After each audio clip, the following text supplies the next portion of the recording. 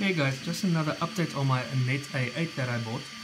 Everybody's talking about this blue painter's tape, but unfortunately in South Africa I'm not able to find this. So what I actually got, if you look here, it's a different kind of tape. Not sure if everybody knows about this because it's been doing great with me so far. It's a green tape, as you can see here. Let's just zoom in, you will be able to see a bit of, it's a bit, there you go.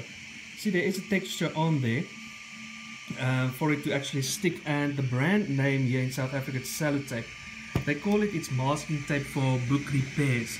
So it's worth checking this out because as you can see everything is sticking to this. To tell you, I've been printing on this tape now for, it's my 7th print. Still doing great. I have just wiped on this normal, as you can see, a normal glue that I just wiped on there now, and still no lifting up. Everything's sticking, and the tape is actually holding up through a lot of prints, so I would say the quality is quite well.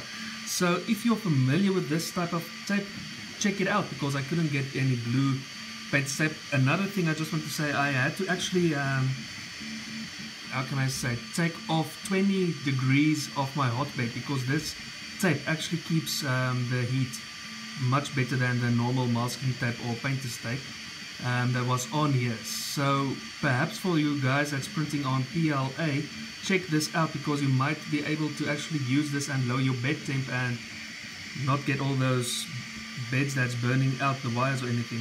So check it out. It's a brand is sellotape. They call it, it's for the book repairs for the binders.